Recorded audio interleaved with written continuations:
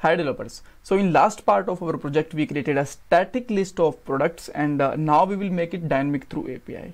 So let's check out the steps of that part, then we will jump on the code. So firstly we will create a service function inside our service file so that we can call API there, and after that we will get this API data in our component. We will make our product list dynamic through ng for loop, and at last we will check that everything is working fine or not. Alright. So now let's move on the code, and I am just starting with the service function. So let's go to the product service.ts and create one more function there. So let's say, as you know, that heading of that list is trending products. So I'm just making the same here, trendy products. And there it could be similar like last one, but we can just change the limit of our products. Let's say now we just want to fetch here 7 or 8 data, right? 8 is fine. So now you can ask a question like and what is the difference between last popular product API and trending product API? The just limit is the difference. See, if we have a backend server side programming language like Java, Python or PHP, then we can create a logic and we can actually fetch the most trendy product, most popular, most sold product and all. But as you know, we are using JSON server at a backend, so we don't have much flexibility to do that. So we have a limitation. Only we can just fetch out products with the limit or just apply some filter, right? So that's why I'm just putting there 8 products, and that will be properly a demonstration like how we can just make a dynamic list and all, right? So this is not related to the backend, this is related to the front end. That's why I think we can use that API again. So after that, let's just call this API in our home component.ts file. And one more thing, we need a property so that we can grab this data in that property. So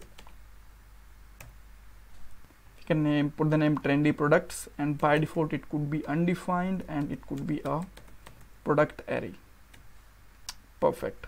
So after that, let's just make a similar kind of subscription like we just made with the product popular product. So just simply use here this dot product dot trendy product, and as we know this is a observable, so we can just subscribe it. So and one more thing, we can just simply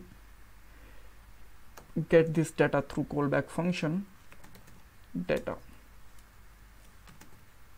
and here we can assign this data to this dot trendy products, and now we get this data and we can use this data as a for loop in our front end, and we can replace this static content.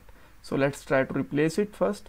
So we don't need all of these static data, so just we need one product and we will apply the loop over there. So I'm just deleting the other you can say that static product.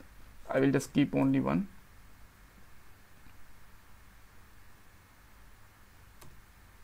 Let me delete second one also, and let's go for third one.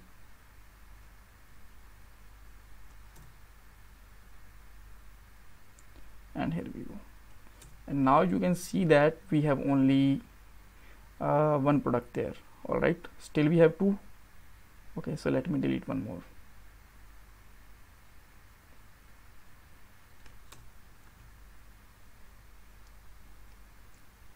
And here we go. And now we can make it dynamic. And so for that, what we need to do, let's simply put there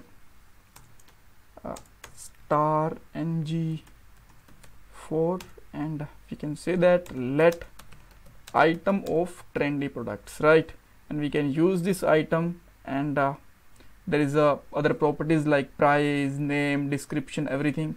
So what we can do there, we can just simply use their item dot image, and you will find that image is dynamic now.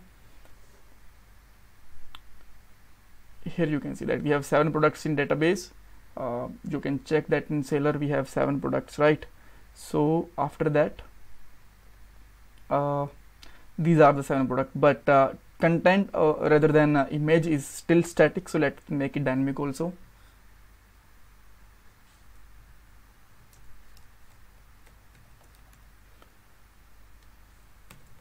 item dot URL, not item dot name is fine. And this similarly with the price, what we can do that price, after that product dot color, so item dot color will be fine there. And now you will find that all details and all informations are dynamic there, like price and color is also different, and name and all. So that's all for this part, and in next part we will just create a footer that will be a small video, and after that we will jump on the searching of our products, right? So thank you so much for watching this video, and please do subscribe my channel, like this video, and share your feedback in comment box. That will support me. Thank you guys, thank you for watching this video.